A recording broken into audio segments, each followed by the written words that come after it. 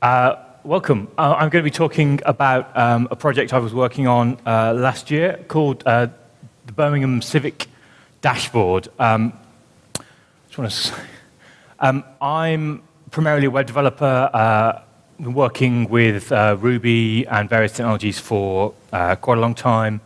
And I was contacted by Mudlark, I think some of my slides have been cut off, that's annoying. By a digital design agency in the UK, which is where I lived until last year, called Mudlark, who were working with the digital wing of the City Council to do this project where they were going to be given dumps of data from the council's call centres, and they wanted to know what could they do. They wanted to try and find out what they could do. So this is where it gets. I should probably show you the site now. Has anyone here actually seen it?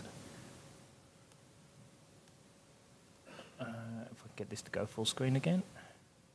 Has anyone? Hands up! Anyone who's seen the? Okay, we've got one. So I will go through it in some depth. So this is the site. Oh, Chrome's being badly behaved. Hang on. So what it essentially is the call center that Birmingham City Council has. They record every contact they have, so telephone calls, emails, people using, I think, kind of web contact forms, anything like that gets categorized and put into a database, and then we get a dump of some of that data, almost all of that data, not quite everything. And they wanted to put it on a website so that the public could actually see what was going on. So what we've got here, basically, these are locations where something was happening, and the colors represent the part of the council that was dealing with that query. And we have data down to the level of, we know what hour the phone call or the email was received. We don't know what minute, but we know what hour. So we can do some things like this. So show you over the course of the day what the kind of peaks in activity were, and as you would expect, they pretty much follow the usual pattern of it's busy at lunchtime and it's less busy at midnight. And there are some other little visualizations which I'll touch on very briefly, but really this talk is more about the back end.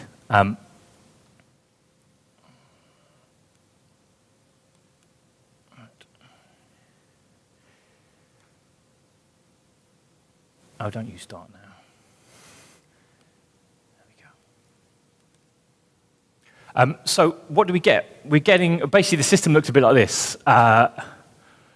We get a dump of data from the council's SAP system, which gets imported. And first off, it gets imported pretty naively into a SQL database. And then that stuff gets aggregated and transformed and put into a Mongo document, one per day. And then some more stuff happens with that, which I'll come on to later. And then the front-end application is a Rails app, so talking to Mongo and to Postgres and producing HTML and actually more CSV. One of the interesting things about this is it's kind of notionally highly structured data. So I'll show you what that means, because when you or I think about highly structured, we may think that means highly semantic, but actually, really, this is what's meant by highly structured. This is actually the document that the council uses to define its data structure. It's really genuinely the document they use, which is kind of, it's a 6-level hierarchy. We've only got 4 levels here because we were only using 4 levels, and this isn't quite everything. So they have a very interesting way of viewing that stuff, which isn't really anything to do with the kind of data modeling that you or I might be familiar with. it's a very kind of process-driven where people are used to dealing with Excel and nothing else. But that's where we started from. Let's go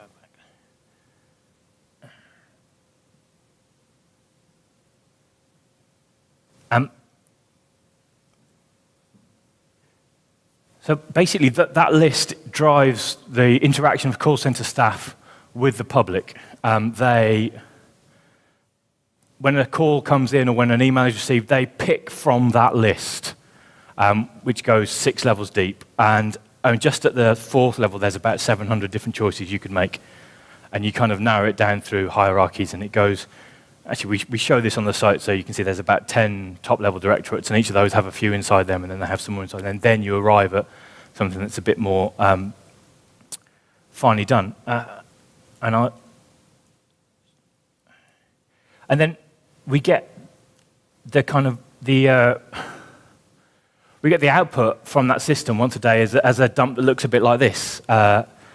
It's a CSV dumped out by SAP. I've removed all the postcodes from this because I don't want to keep any personally identifying information in.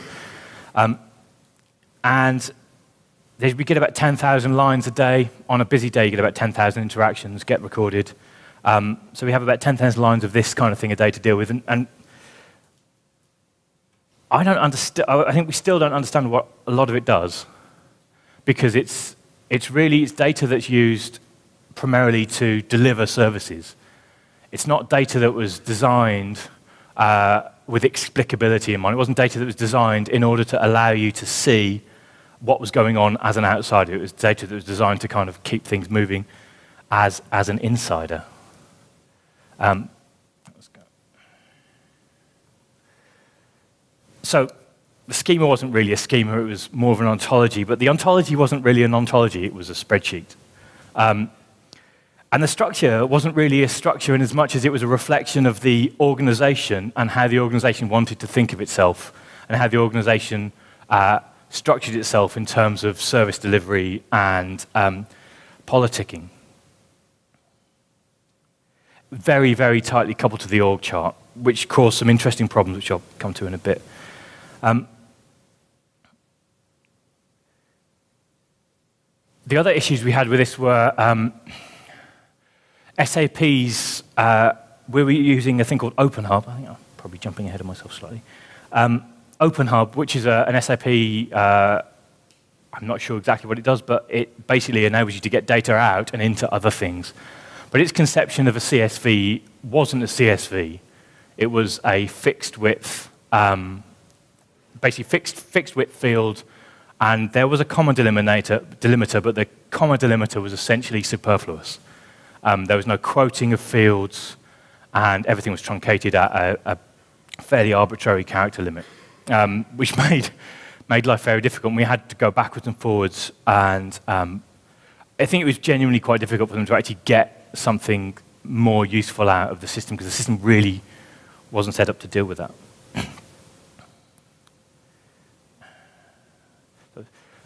The other thing was that the schema, in as much as because it was so tightly tied to the organization chart,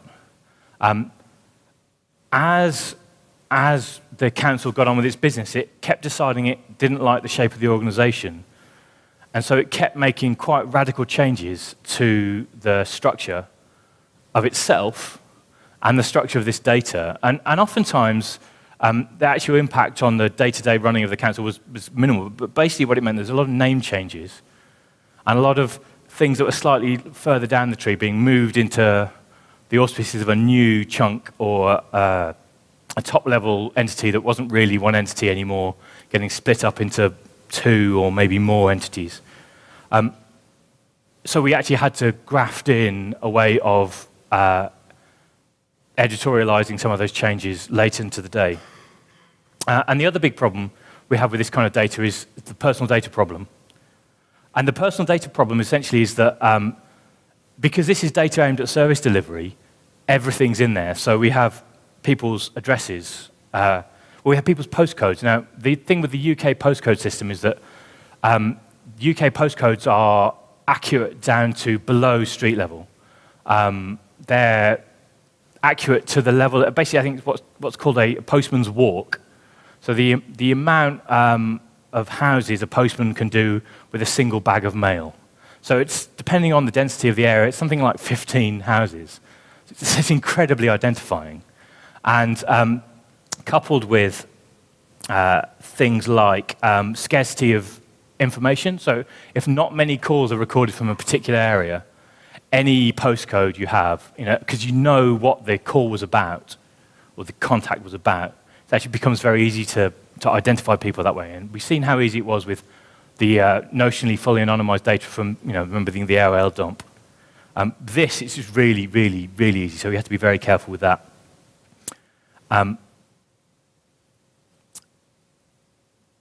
So the other things were almost everything in the data was stuff that looked like text but was actually enumerated values. And I think if anyone ever works with SAP type stuff, I think you'll probably find this a lot. That lots of things that look like free text fields are in fact enumerated values. And it's hard to tell which ones they are, and it's basically impossible to get a complete and exhaustive list of all the possible values there might be. And we had this problem going for several months afterwards where rare cases would crop up and we would suddenly get a row of data that couldn't be imported because we didn't know about some of the components. And as I said, the strangest things will be genuinely hard for the provider of data. So wrangling CSVs, because we didn't have much money. We didn't have much money to give to the part of the council that actually deals with IT. So they couldn't do a huge amount of custom development just to give us data. So they were kind of left wrangling the tools they had. And the tools they had didn't necessarily want to provide you with... The tools that were supposed to provide CSVs didn't provide genuinely compliant CSVs. And actually getting the data from them to us proved to be very hard. We had to wind up setting up a custom server that just dares to receive SFTP pushes of large dumps of data. This is the SQL, roughly the SQL schema. You can see at the top here is the contact, which is I've called the council, I've emailed the council. And all these other fields essentially hang off it. And they're all, as I said, they're all basically enumerations. They're all normalized values of some kind. And we needed to figure out what can you do with this data, because no one really knew. And when you see data in spreadsheet land, you just see lots and lots and lots and lots of rows, and it's quite hard to figure out what you did. So the first thing you need to do is you need to do some data exploration. You figure out what you can do, how you slice the data. And what you want to do with that is you want to find out basically what does it boil down to. You apply something like a kind of third normalization form kind of approach where you're trying to find out, where does this thing actually occur? We had a list of a contact that had 20 or 30 possible values. But actually, there was a hierarchy disguised in there. It was part of an activity that was part of a service, which was part of a division, which is part of a directorate. And those things aren't apparent at first view, and you need to tease those things out. And that's what we did with Mongo. So we had the dumb, naive dump of the data in a SQL database, and then we went to Mongo, and you start to think about it, and this is kind of what you end up with. You end up with this thing at the top where everything, everywhere, and then you start to cut down by the structure and also by the location. And you can refine that a bit, because actually, really, stuff always happens. If it's located, it happens in a particular place. And actually, everything else is essentially aggregations of that one thing. But when you come down to it, when you actually want to process it, you really want to be working with something like this, because you're asking questions of particular places rather than asking those aggregated questions. So you end up with quite deeply nested data structures. Find my notes. So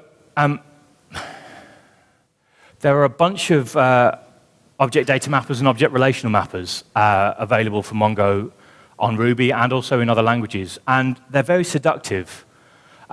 But the place they fell in, I mean, I think this may have changed a little bit now, but the place they fell down was dealing with arbitrarily nested kind of things that are roughly equivalent in the kind of architectural model of the code to self-joins, where you've got the same model object that's nested inside itself several times, and they really couldn't deal with that at all.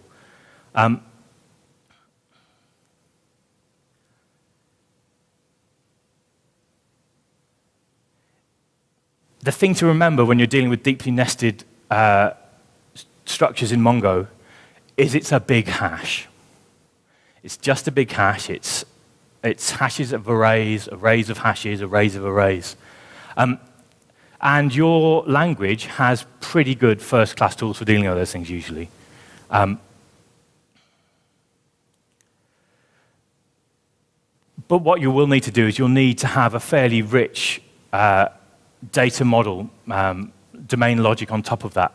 Because if you don't, you won't know how to re-stitch those things together. And that's actually what we spent most of our time on the project doing, was developing this thing that allowed us to see the data, to actually play with it and ask those questions of that large aggregated data structure. So we could get rid of, we didn't have to store a lot of stuff, and every time there was a zero value, we didn't have to store that. And actually it turns out that when you've got like 30,000 different ways of cutting the data, but you only have 6,000 to 10,000 contacts a day, a lot of stuff, most stuff, won't have anything in it.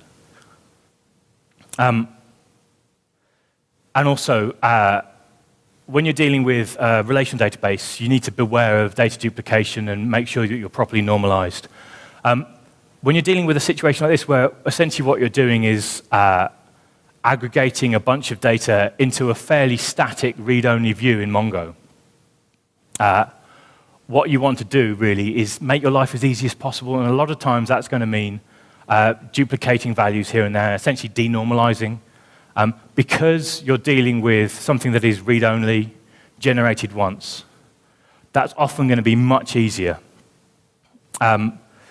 Sometimes it isn't easier, and sometimes it can really hurt you.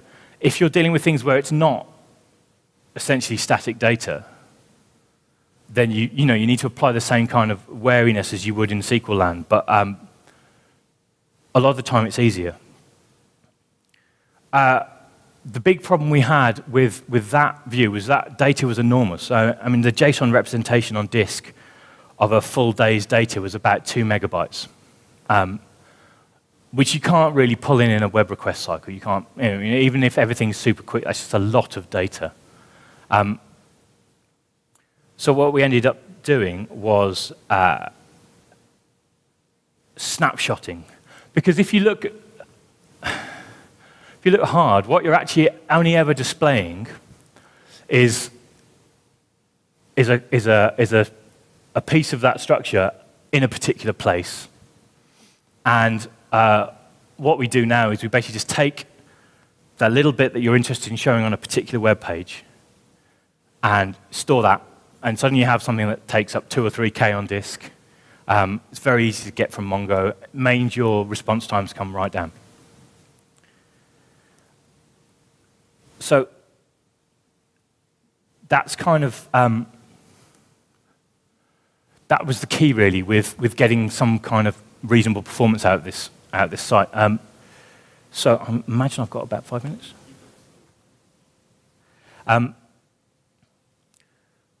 When I showed you the schema before, which had all those columns and identifiers in, other things that turn out is that is also that schema has fixed width columns, and you have to display this kind of stuff. And if you're ever dealing with these things, you'll have the same problems, which are there's an editorial disconnect between what you want to show people and the data you have. And we had to develop a system to allow editorial people to come in and actually expand these very truncated descriptions of service and activity levels. Because otherwise, you ended up with things that were camel-cased and run together. You can't really show that on a website. And the thing that came up and was quite interesting was that we didn't really know what order things should be in.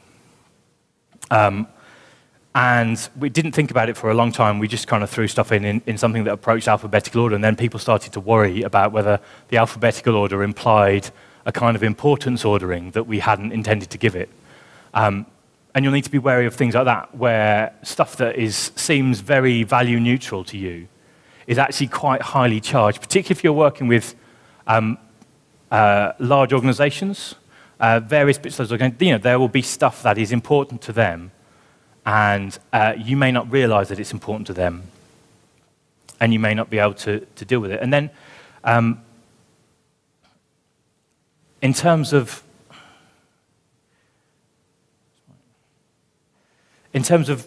the performance stuff, essentially we had very little time and very little money, and we shipped initially our exploration prototype. And that really hurt once we started to get a sensible amount of data into the system, because the performance really wasn't up to it. And actually what we should have done, what I would urge you to do, is if you do a project like this where you have to wrangle a bunch of data just to find out what the data is and how you can work with it, is you want to throw away whatever you used to do that exploration when it comes to actually presenting it in a service. Because as we went through there, we kind of went through from just dumps of data in a SQL database to quite a complex nested Mongo document to a much simpler snapshot. And that was what we needed in order to display things to the public. But we didn't know we needed that until we'd gone through all these other steps. And actually what we should have done is taken a step back at that point and go, well, this is what we need to get to, and this is where we start, and there may well have been a much better way to get from there to there that didn't involve this kind of multi-stage transformation going through. And that's one of my biggest regrets, really, is that we didn't have the time or money to go back and revisit that properly.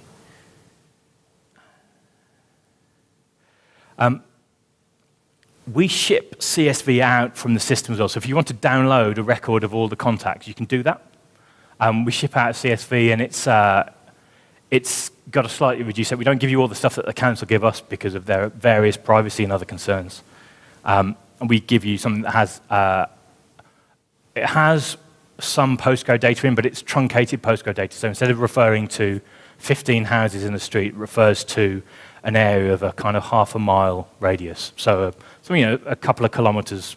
So much harder to identify people from that, but it's useful enough to make statements about trends and about things that are happening in areas. But it takes a long time to generate that. If you've got to generate 10,000 lines of CSV out of a database, it's not super complicated. There's just quite a lot of bytes you have to move along a string, move along the wire, in order to get that to the user. And we deploy on Heroku, which I'll talk about a bit more in a second. They have a hard 30-second limit on response. If you don't start providing bytes from your application to the user within 30 seconds, they kill the process. And on busy days, so where we had something more than 7,000 or so rows, and that the most complete CSV wouldn't generate because it took more than 30 seconds to start sending bytes. And we had to switch from Heroku's Bamboo to Cedar stacks and start using chunked responses and streaming in order to get ourselves back into that. But that was actually an enormous architectural change that could have been disastrous. We had to do after we'd shipped into production, because until we'd gone into live, we didn't know that we were going to hit that 30-second limit.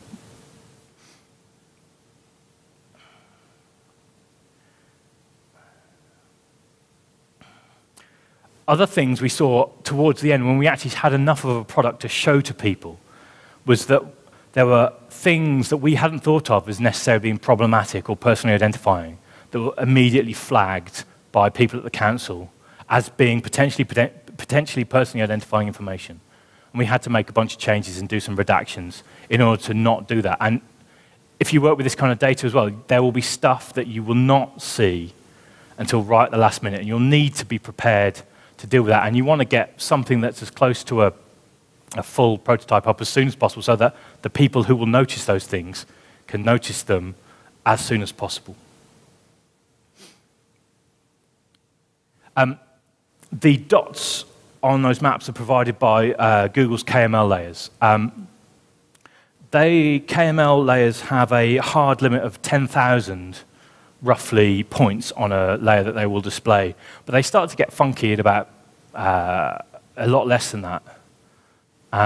And you will see things like, if you want to rely on this, and so you'll see things like response times from KML that are long enough that you will time out on dragging the KML in. So sometimes you'll get a map, and sometimes you won't.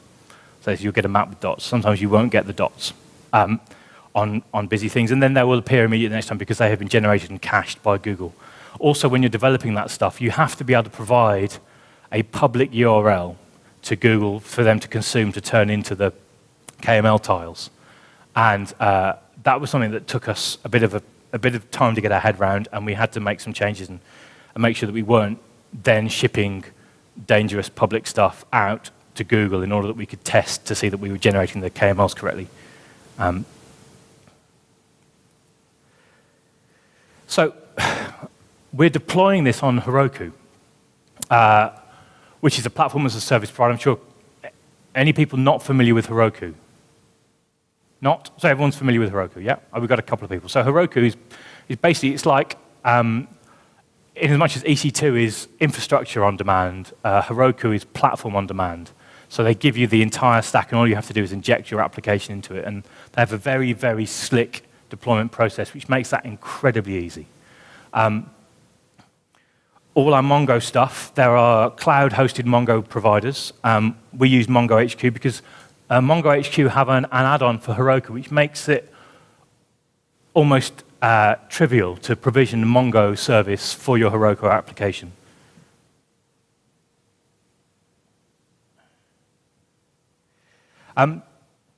So Heroku is great because initial deployment setup time is almost zero. There's a fabulously wide range of add-ons that are really easy to integrate. Horizontal scale-out is very, very easy. But it gets expensive very quickly. It's like 5 cents an hour, I think. So it's much more expensive than base EC2. And if you have to scale workers or scale web instances, you can suddenly go from something that costs you $15 or $30 a month to run to something that costs you $600 or $700 a month to run and not really notice. There's no vertical scale for your app server instances. While a lot of the add-on services, so the database services, things like MongoDB, they have vertical scale options. The core app server instances do not. You get what you get, and there's no getting away from that. And actually, a lot of our problems would have been made easier by having things like on-disk storage on the instance and a bit more memory, and that would have made that stuff a lot easier, but you can't get that with Heroku, and you may find that's a deal breaker in certain kinds of applications. That is 90% of the time you won't notice. And that 30-second request limit is a hard limit, and that really hurts sometimes.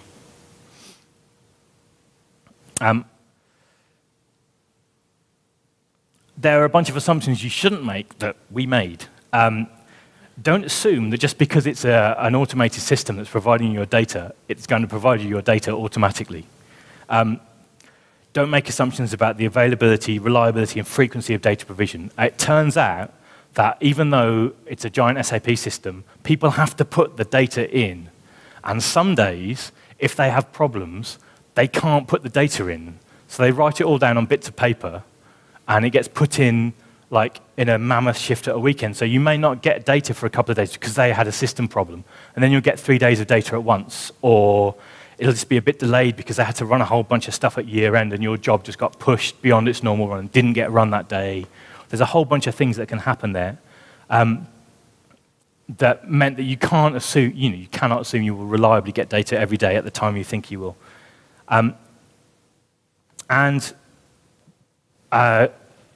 Updates to the schema will appear.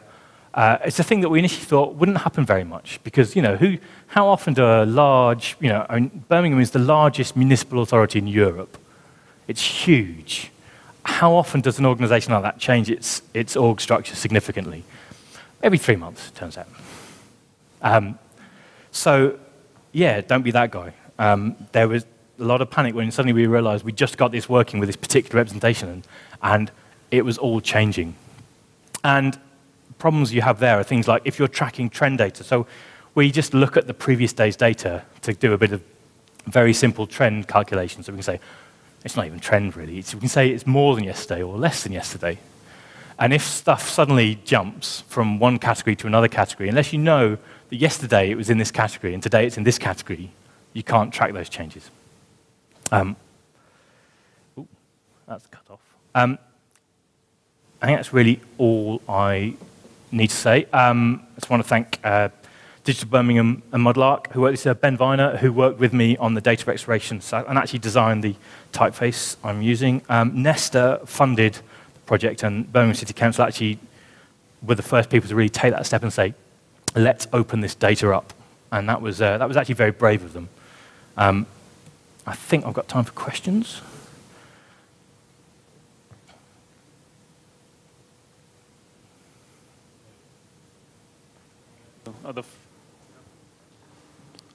Okay, we've got 10 minutes for questions.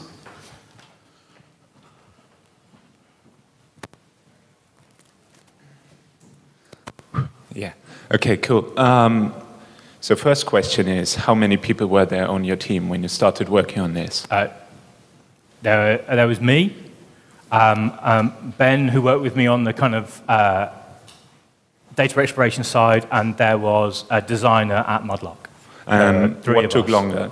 Exploring the data, or then actually coming up with the visualization of the whole project? So the data exploration drove the choices that were made about visualization, and that was the thing that took the longest. I mean, it was a project that took about a month, start to finish, and the data exploration took most of that. And what was the reception? Did people use it? Was it widely used? So it's had a very, very good reception from the council and from other political bits of the UK. So it's been very well received and lauded by the Cabinet Office and other organisations like that. So that's gone really well. It's not being used a whole lot, but I think it's one of those things where really what we were trying to do wasn't to provide a kind of singing, dancing service to end all services. We were trying to figure out if you could do anything at all. And we did it on very little money in very little time. And so I think people still do use it, and I think people come in and the people who use it a lot. But it's not, it's not something that thousands of people go to every day. More questions?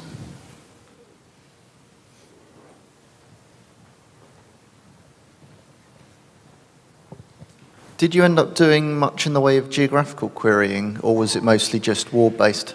There's no geographical querying. All the geo stuff essentially is just because we had those organisations, that ward and constituency organisation level, so we could just group stuff through that.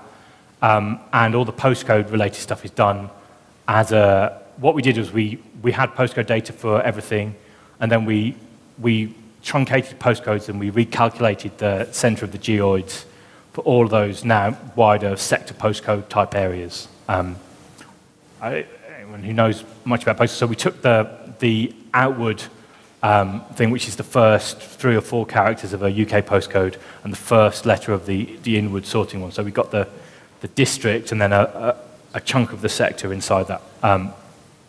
So no one can do searching on that stuff, but we use that to do grouping queries to generate the KML layer. But really, it's all, a lot of this is, of necessity, slightly smoke and mirror-ish. Because it's, we get a dump of data once a day, so it's just kind of turning that into something that you can at least get a sense of the things that are going on. And it was very interesting. And we got some test data through before Christmas, and you can see the way that, people calling in and contacting about certain kinds of services, that just plummets around Christmas. Then you're just left with a whole bunch of things that are the kind of core functions that the council provides, like, housing related stuff. You must have had, there's a whole load of stuff about housing repairs in that kind of cold weather snap. There was a cold weather snap around then. So there's a whole lot of things that say, oh, actually, this stuff gets really busy at these times of year. This stuff eases off. You can see when there are holidays and weekends. And you can also see where something really big has happened. So, I mean, for giving you an overview, it actually works really quite well, I think. Okay, more questions? If not, then thank you very much for this interesting talk.